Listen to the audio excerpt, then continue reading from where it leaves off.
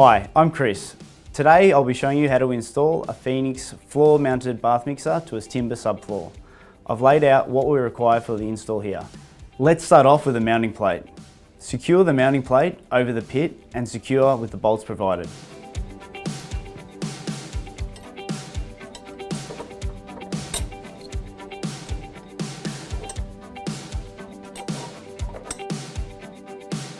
If you are installing into a concrete subfloor, you will require the masonry anchors, which are also supplied with the product. Connect the inlet body to the connectors, matching the hot and cold inlets. These are marked on both sides on the inlet plate.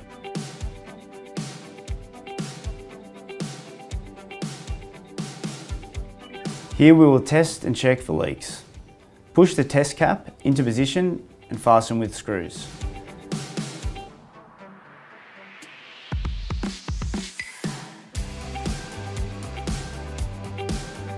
Turn on the mains water, pressurise the pipework and test for leaks.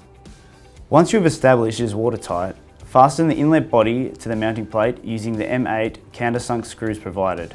Tighten firmly. Secure the protective cover. The protective cover should be fitted with the hex bolts provided and left in place during the rough-in stage to prevent any damage occurring to the bath mixer body.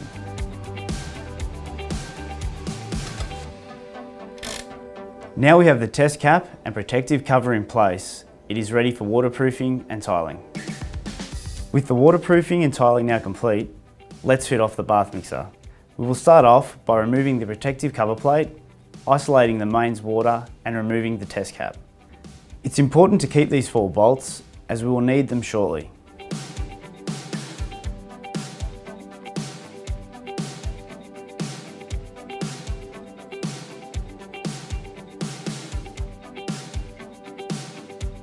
It's now time to install the cover plate and mounting flange to the mixer body.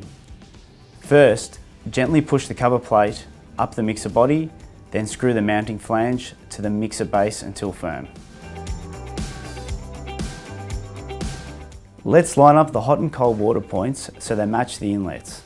We need to ensure the mixer is square before pushing down.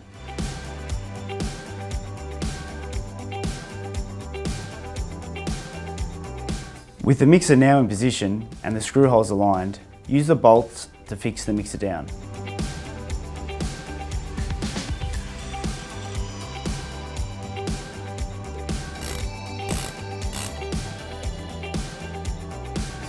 Once the bolts have been tightened and the mixer body is secure, we can insert the final grub screw into the base.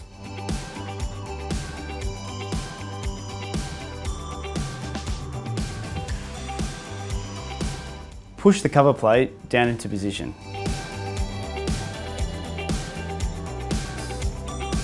And there you have it. That's how you install a Phoenix floor mounted bath mixer. Thanks for watching.